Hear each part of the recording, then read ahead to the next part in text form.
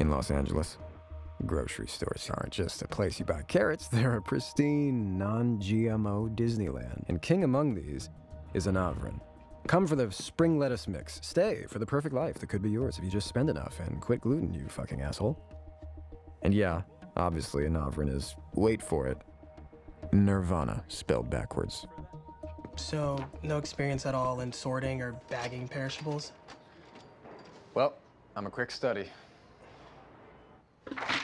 It's a coveted job. Yeah, all the casting directors shop here, so... Oh, I'm not an actor. Okay, let me Xerox some photo ID, and I'll call you ASAP, and I'll let you know. Sure thing, ID. Damn. I know I brought it. Are you reading that? Rereading. Feels like it gets more relevant every day, right? How so? Oh, this guy's struggle trying to get past his mistakes, you know? I don't like to get political, but I will say our world is done for if we don't think about that. How to be better. I can't believe you just did that. Did... Made a Russian novel sound like something I want to read. I don't mean to spring this on you. Ever thought about working in a bookstore?